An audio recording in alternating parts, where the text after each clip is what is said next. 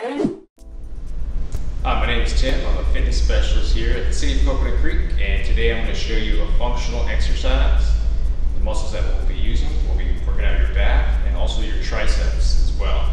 So we're going to start off, you're going to hinge from your hip, try and keep your back parallel to the ground. Grab yourself a set of dumbbells, any set of dumbbells where you feel comfortable, and you're going to start off with a low row, keeping those elbows up, and then you're going to go ahead and extend those arms, straighten them out, bring it back down, back down.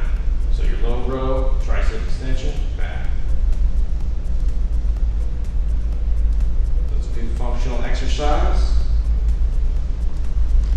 It's a great one to add to your routine. 10 to 15 repetitions, 2 to 3 sets. Have a great day.